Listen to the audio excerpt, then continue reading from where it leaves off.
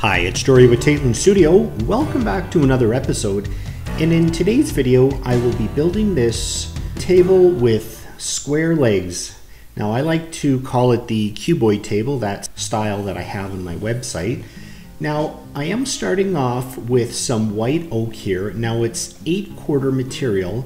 Now, essentially what that means is it's 2 inches thick, and it's just a fraction of inches. So 8/4 would be 2 inch, 4/4 would be 1 inch, so on and so forth. Once I've marked out those leg pieces, cut them out and all that, I bring those pieces over to the jointer. Now what the jointer does is it will flatten each edge of the board, and I first flatten the face and then I flatten the edge. Now once I've done that, I bring it over to the table saw and I just cut off the excess on the end. And then I set the fence on the table saw for the width of the table legs. Now I think those widths came in at about 3.5 inches. And once I've cut those all to the right width, I'm just bringing them over to the planer here. And you can see I'm just running it through and flattening out those boards. Once I've done that, I bring it over to the table saw again, and I have a miter saw sled, and that's just cutting the length. And once I've cut all those pieces to the correct length, I can start to work on the joinery. Now the joinery method that I do use is called floating mortise and tenon. And I have a tool, a machine, that's called a domino. And what it does is it cuts little slots in the ends of the boards. And I have those little wooden pegs or pieces, which are called tenons. And what I do is I put those tenons into those holes, and that's what connects the wood. And you can see me just putting those pieces in. And the nice thing about the machine is that it lines it up really accurately. Now, if you are someone who is building it, say you're a DIYer, I've often had people ask me, do I need a domino machine? You certainly do not.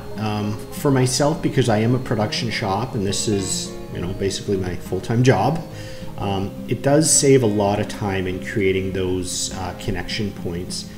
Say if you had a dowel or something else, you can use that instead.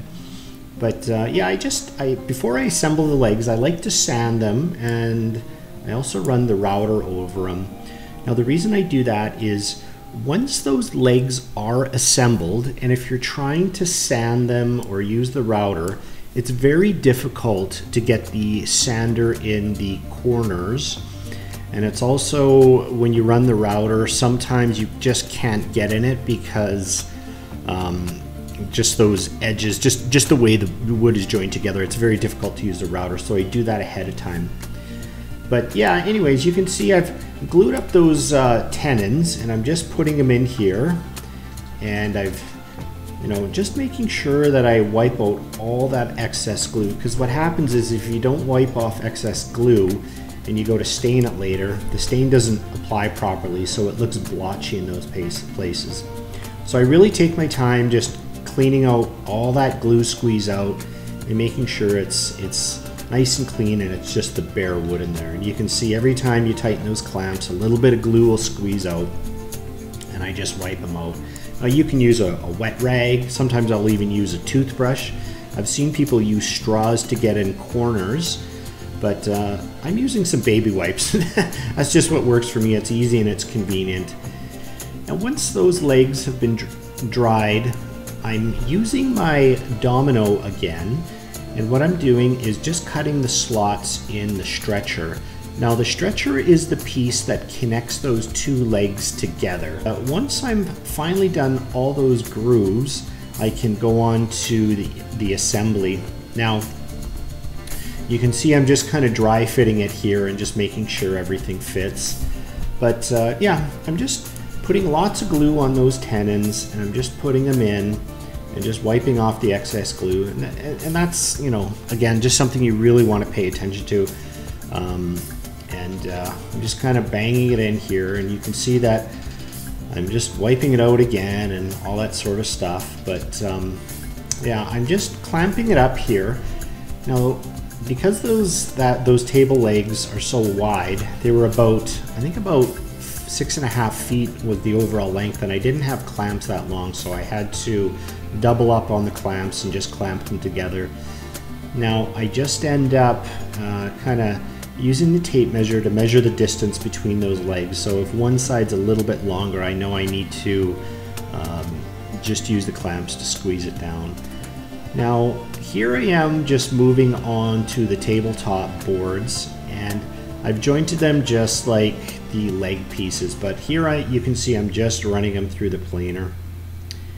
And in this section of the video, what I'm doing is just using that drywall T-square just to mark where I'm going to place the dominoes. Now, when I am using the domino on the legs, that is for strength, but the tabletop, the reason I do that is that when I put those slots in the tabletop boards, I can just put it on the same, like I'm referencing off the top on both boards, so that when those tenons are together, when I push those boards together, they won't move up or down at all, so it'll be a nice flat tabletop.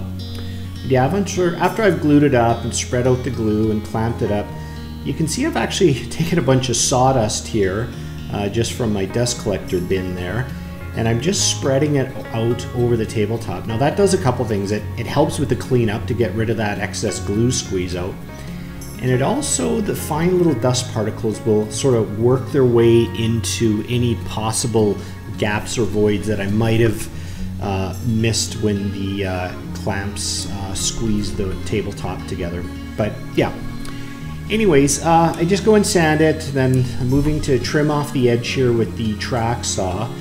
And you could certainly use a circular saw, but I have a track saw, so I just use that. It makes quick work of it.